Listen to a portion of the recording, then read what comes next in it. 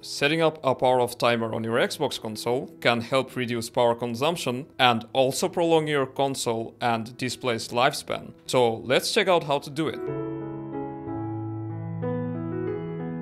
First, open Settings, then go to Power Options under the General tab.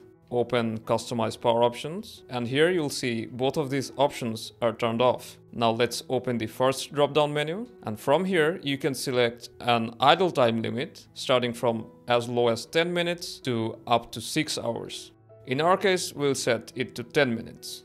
Now, what this will do when we leave our console for 10 minutes, it will automatically shut it down for us. Now, if you want to turn it off in the future, just scroll down and select Don't Turn Off Automatically, and then it will turn off. Now, after we have enabled the first option, then we'll also be able to set a shutdown timer during media playbacks, which means when you're playing music or you're watching a video, say you want to fall asleep while listening to music. If you set the timer to 2 hours, then after playing music or video for 2 hours, your console will shut down automatically. Now let's go back. Now note that whether your console will shut down fully or whether it will go to sleep mode depends on the option you have selected here. And that's all there is to it. Now, whenever your console is not in use for a set period of time, it will switch off automatically and prevent power wastage. Thank you so much for watching. Don't forget to leave a like and subscribe to our channel, and I'll see you in the next one.